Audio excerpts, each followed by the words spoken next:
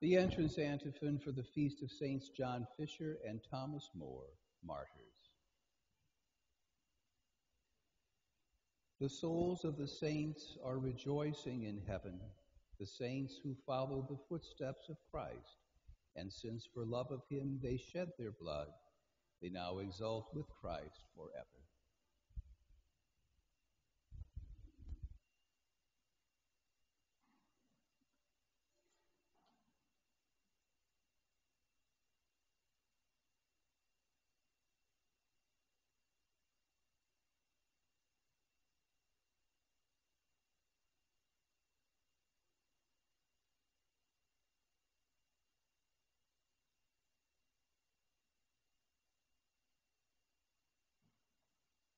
In the name of the Father, and of the Son, and of the Holy Spirit.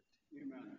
The grace of our Lord Jesus Christ, the love of God, and the communion of the Holy Spirit be with you all. And with your spirit. My brothers and sisters, today we celebrate the feast of the two great and famous martyrs of 16th century England, Thomas More and John Fisher, men of outstanding holiness, personal holiness, wisdom, and ultimately of courage. Let us honor them today for their commitment to their faith. Let us humbly acknowledge our sins before the Lord, especially the times when we have failed to profess and defend our Catholic faith.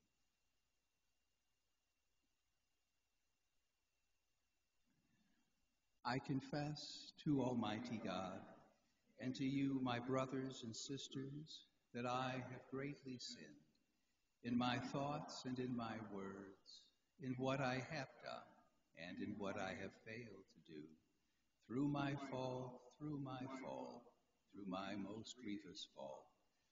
Therefore I ask the Blessed Mary, ever Virgin, all the angels and saints, and you, my brothers and sisters, to pray for me to the Lord our God. And may Almighty God have mercy on us, forgive us our sins, and bring us to everlasting life. Amen. Lord, have mercy. Lord, have mercy. Christ, have mercy. Christ, have mercy. Lord, have mercy.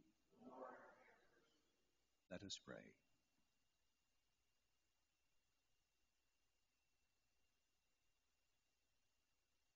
O God, who in martyrdom have brought true faith to its highest expression, graciously grant that, strengthened through the intercession of Saints John Fisher and Thomas More, we may confirm by the witness of our life the faith we profess with our lips, through our Lord Jesus Christ, your Son, who lives and reigns with you in the unity of the Holy Spirit, one God forever and ever. Amen.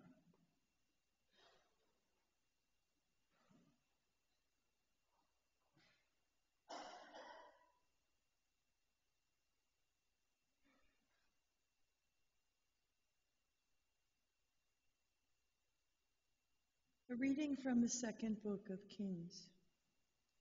Shalmaneser, king of Assyria, occupied the whole land and attacked Samaria, which he besieged for 3 years. In the 9th year of Hoshea, king of Israel, the king of Assyria took Samaria and deported the children of Israel to Assyria, settling them in Halah at the harbor, a river of Gozan, and the cities of the Medes.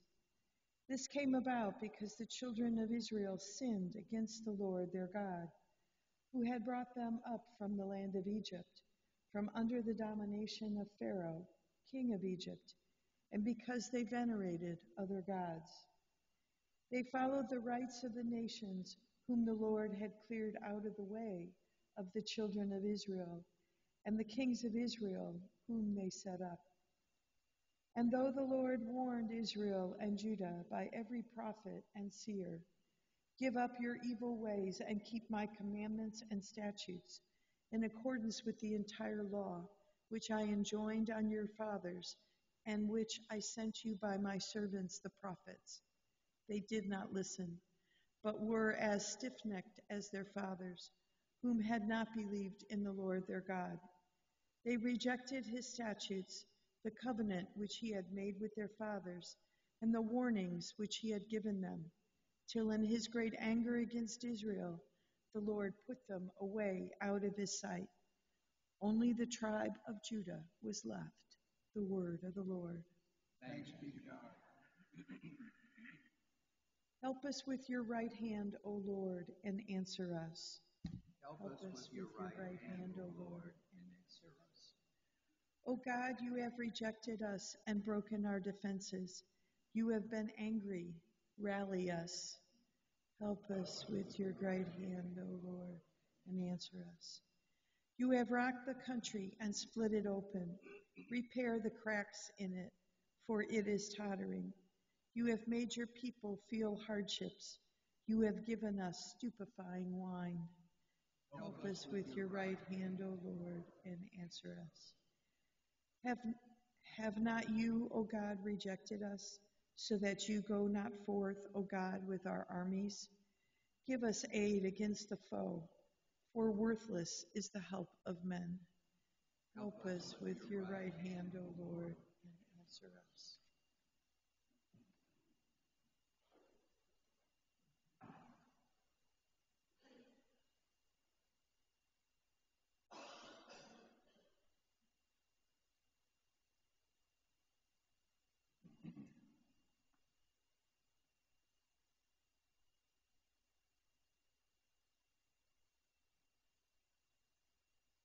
The Lord be with you. And with your spirit.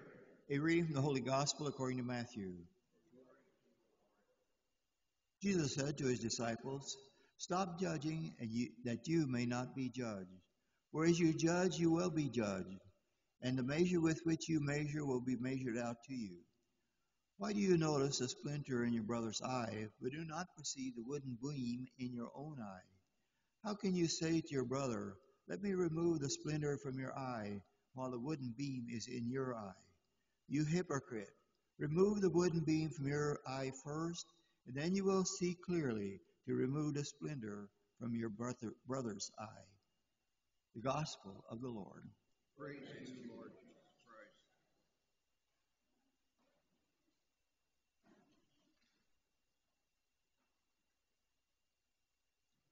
Well, my brothers and sisters, first order of business, they have loosened up the restrictions because of the Wuhan thing, and now you're able to receive on the tongue, but you have to come over to me. I'm not sure I understand that, but that's what it is. To be perfectly honest with you, I think it's a lot safer to receive on the tongue because it's almost impossible to put the host in your hand without making some kind of contact, but I can absolutely put it on your tongue without making contact. So anyway, but it's up to you. Today we celebrate the feast of John Fisher and Thomas More. The story of Thomas More is very compellingly put forth in the play and the movie A Man for All Seasons. In fact, the movie won the Oscar for Best Picture in 1966, and it's still one of my all-time favorites. I think it's the greatest movie Hollywood ever produced. And it tells the story of the courage and wisdom and the very wonderful sense of humor of St. Thomas More. It doesn't mention Fisher. Only once in passing does his name come up. But both were men that cut of the same cloth. More was a layman, but he rose to be Chancellor of England, the highest position in the realm that a commoner, a non-royal, can have. Very, very good man, very holy man, very wise man, very well-educated man, very intelligent man. Fisher was the same way. He was known as an academic. He became a priest, and actually he was such was his reputation for holiness and for learning that he became the confessor to the Queen, the grandmother of Henry, probably the mother of Henry VIII.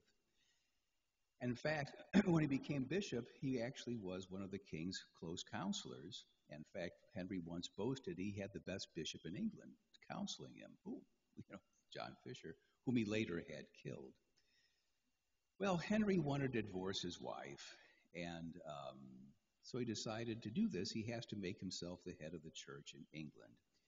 You got to understand, the 16th century, the church was in desperate need of reform. There were all kinds of problems. And England, probably the best representative of these problems was Cardinal Wolsey, another man whom Henry had put to death. Cardinal Wolsey was the bishop of 8 different dioceses, which meant he got a salary from all 8, But he didn't live in any of them. He lived in London, and he was chancellor to the king. And he was a very highfalutin guy. In fact, he had more money than the king. And he made the big mistake of inviting Henry over to his house for dinner one night. And when Henry saw, gosh, this guy's better off than I am, that's when he decided he would kill him and take his property, which he did.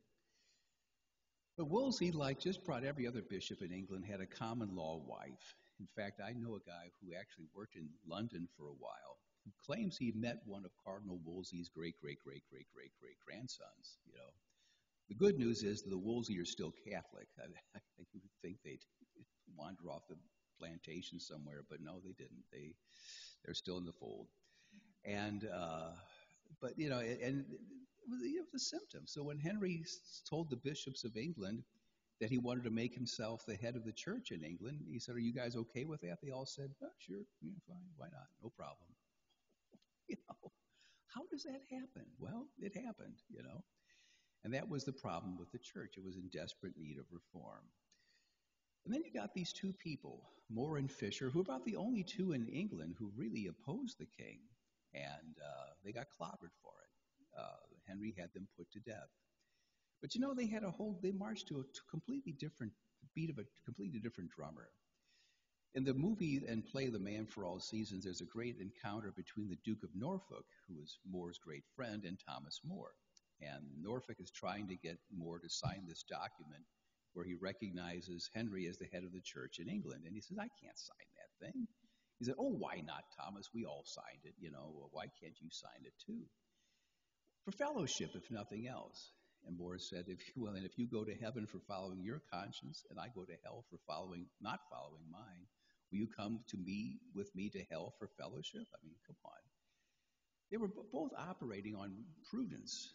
For Norfolk, prudent meant saving your neck and saving your title. He didn't care about his soul. He just cared about having a comfortable life in this world. But More was fixed on the kingdom of heaven. And for him, the most prudent thing is to oppose the king, because the king is clearly wrong. He's clearly going way beyond his bounds, and he needs to be opposed. Even though it cost him his head, he saved his soul. And my brothers and sisters, that's what it has to come down to. Sometimes you have to suffer for the truth. Sadly, in every generation of the church is an age of martyrdom, and ours is proving to be that same way. The whole idea is we do not fold our hand. We do not give up. We still fight and witness to the power of Christ. Because in the end, my brothers and sisters, I'd much rather be where Thomas More is now than Henry VIII or even the Duke of Norfolk. And I thank you for listening.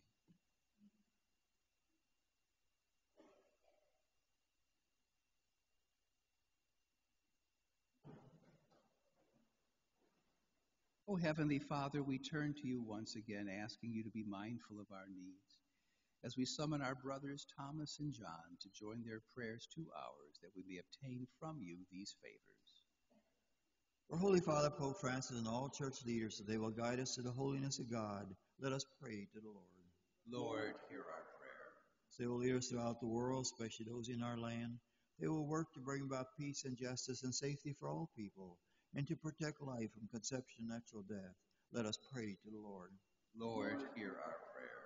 For all those afflicted with the coronavirus, that they will find healing, those who take care of them, and all the others that are still without the disease, that they may be kept safe. Let us pray to the Lord. Lord, hear our prayer. For all the poor, sick, and elderly, that they will have their needs fulfilled. Let us pray to the Lord. Lord, hear our prayer. In thanksgiving for the rain that we receive, that the farmers may have abundant crops, let us pray to the Lord. Lord, hear our prayer. And for all those who have died, those who have perished, family and friends, those who have no one to pray for them, let us pray to the Lord. Lord, hear our prayer. Almighty, ever-living Lord, may the sacrifice that we offer you give you the worship you deserve from your creatures. Give us the grace to imitate your glorious saints of old. And all these things we pray in Jesus' name, our Lord, forever and ever. Amen.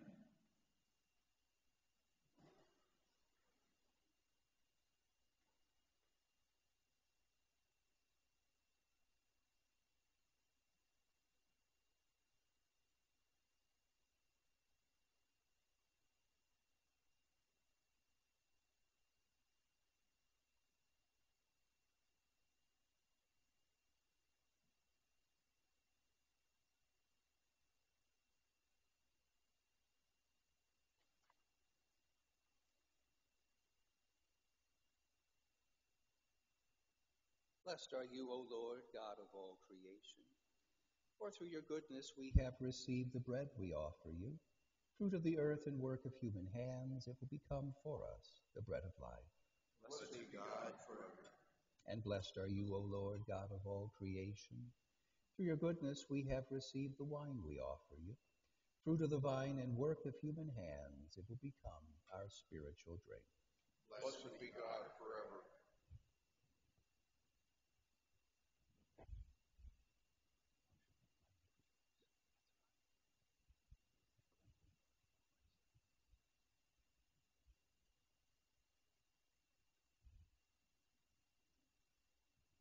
Pray, brethren, that my sacrifice and yours may be acceptable to God the Almighty Father. May the Lord accept the sacrifice of your hands for the praise and glory of his name, for our good and the good of all the souls of the church. Receive, Holy Father, the offerings we bring in commemoration of the holy martyrs, and grant that we, your servants, may be found steadfast in confessing your name, through Christ our Lord. Amen. The Lord be with you. And with your spirit. Lift up your hearts. Lift them up, O Lord. Let us give thanks to the Lord our God. It is right and just. It is truly right and just, our duty and our salvation, always and everywhere to give you thanks, Lord, Holy Father, Almighty and eternal God, for the blood of your blessed martyrs, John Fisher and Thomas More, poured out like Christ to glorify your name, shows forth your marvelous works by which in our weakness you perfect your power, and on the feeble bestow strength to bear you witness through Christ our Lord. And so with all the powers in heaven we worship you constantly on earth, and before your majesty without end we acclaim, Holy, holy, holy Lord, God of hosts, heaven and earth are full of your glory. Hosanna in the highest. Blessed is he who comes in the name of the Lord. Hosanna in the highest. You are indeed holy, O Lord, the fount of all holiness. Make holy, therefore, these gifts, we pray, by sending down your Spirit upon them like the dewfall, so that they may become for us the body and blood of our Lord Jesus Christ. At the time he was betrayed and entered willingly into his passion, he took bread and giving thanks broke it, and gave it to his disciples, saying, Take this, all of you, and eat of it. For this is my body, which will be given up for you.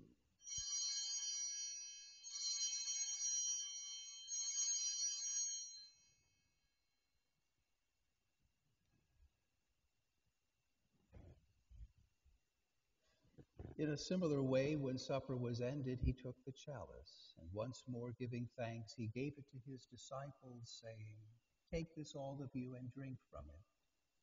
For this is the chalice of my blood, the blood of the new and eternal covenant, which will be poured out for you and for many for the forgiveness of sins.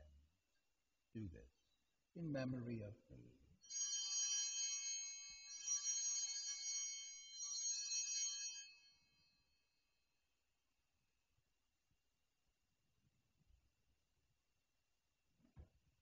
The mystery of faith.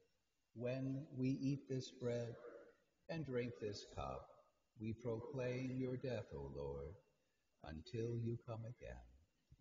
Therefore, as we celebrate the memorial of his death and resurrection, we offer you, Lord, the bread of life and the chalice of salvation, giving thanks that you have held us worthy to be in your presence and minister to you. Humbly we pray that partaking of the body and blood of Christ, we may be gathered into one by the Holy Spirit. Remember, Lord, your church spread throughout the world, and bring her to the fullness of charity, together with Francis, our Pope, and Robert, our Bishop, Mark, his assistant bishop, and all the clergy. Remember also our brothers and sisters who have fallen asleep in the hope of the resurrection, and all who have died in your mercy. Welcome them into the light of your face. Have mercy on us all, we pray, that with the Blessed Virgin Mary, Mother of God, with blessed Joseph, her spouse, with the blessed apostles and all the saints who have pleased you throughout the ages, we may merit to be co-heirs to eternal life. and may praise and glorify you through your Son, Jesus Christ. Through him and with him and in him, O God, Almighty Father, in the unity of the Holy Spirit, all glory and honor is yours forever and ever. Amen. At the Savior's command, informed by divine teaching, we dare to say, Our Father, who art in heaven, hallowed be thy name. Thy kingdom come, thy will be done, on earth as it is in heaven. Give us this day our daily bread, and forgive us our trespasses, as we forgive those who trespass against us. And lead us not into temptation, but deliver us from evil. Deliver us, Lord, we pray, from every evil. Graciously grant peace in our days, that by the help of your mercy we may be always free from sin and safe from all distress, as we await the blessed hope and the coming of our Savior, Jesus Christ. For the kingdom, the power, and the glory are yours, now and forever. O Lord Jesus Christ, who said to your apostles, Peace I leave you, my peace I give you, look not on our sins, but on the faith of your church, and graciously grant her peace and unity in accordance with your will, who live and reign forever and ever. Amen. Peace of the Lord be with you always. And with your spirit. Lamb of God, who take away the sins of the world, have mercy on us. Lamb of God, who take away the sins of the world, have mercy on us. Lamb of God, who take away the sins of the world, grant us peace.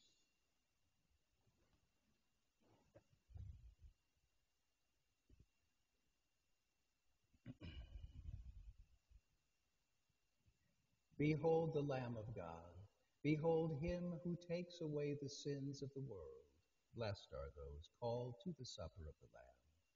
Lord, I am not worthy that you should enter under my roof. Only say the word, and my soul shall be healed.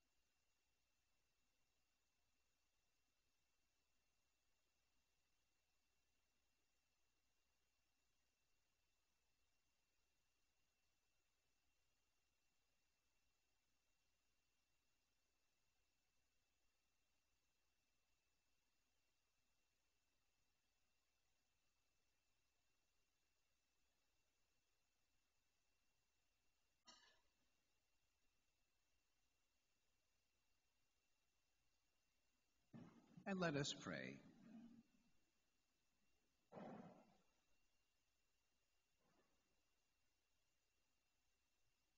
O God, who in your holy martyrs have wonderfully made known the mystery of the cross, graciously grant that, drawing strength from this sacrifice, we may cling faithfully to Christ and labor in the church for the salvation of all, through Christ our Lord. Amen. The Lord be with you. And with your spirit. And may Almighty God bless you, the Father and the Son, and the Holy Spirit. Amen. Go in peace, glorifying the Lord by your life. Thanks be to God.